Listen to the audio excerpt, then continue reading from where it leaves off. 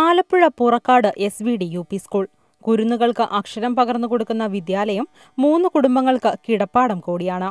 2012 കാലവർഷത്തിൽ വീട് കടലെടുത്ത കുടുംബങ്ങൾ ദുരിതാശ്വാസ ക്യാമ്പായി എത്തിയതാണ് ഈ സ്കൂളിൽ. മറ്റു കുടുംബങ്ങൾക്കെല്ലാം അധികൃതർ വീട് നൽകി. പക്ഷേ 3 കുടുംബങ്ങൾക്ക് ഇന്നും ആശ്രയം അക്ഷരമുറ്റം തന്നെ. തിരഞ്ഞെടുപ്പ് തീയതി അടുത്തതോടെ പോളിംഗ് ബൂത്ത് കൂടിയായ സ്കൂളിൽ നിന്നും എത്രയും വേഗം ഇറങ്ങിക്കൊടുക്കണമെന്ന് അറിയിച്ചിരിക്കുകയാണ് അധികൃതർ. ഇവിടെ വന്നിട്ട് ഒരു വർഷമാകുന്നു.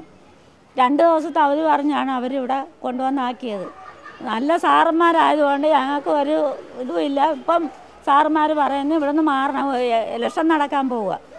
അത് കാരണം ഞങ്ങൾക്ക് ഈ പഞ്ചായത്ത് മുതൽ കലക്ടറേറ്റിൽ പോയി മന്ത്രിയുടെയൊക്കെ പോയിട്ട് ഒരു കാര്യങ്ങളും സാധിച്ചിട്ടില്ല. സ്കൂളിലെ 2 ഡിവിഷനുകൾ ഒന്നിച്ചു ചേർത്താണ് ഇവർ കഴിയുന്നത്. കിടപ്പും പാചകവും ഇവിടെ തന്നെ. സ്കൂളിൽ ആദ്യ മണി അടിക്കുമ്പോൾ അടയ്ക്കുന്ന വാതിൽ പിന്നെ സ്കൂൾ സമയം കഴിയുമ്പോഴേ തുറക്കൂ. ഇതേ സ്കൂളിലെ വിദ്യാർത്ഥിനികളായ ശ്രീകുട്ടിയും ശ്രുതിയും ഉൾപ്പെടെ 9 അംഗങ്ങൾ ഇനി എങ്ങോട്ട് പോകുമെന്നറിയാതെ വിഷമിക്കുകയാണ്. India vision, Alappuzha.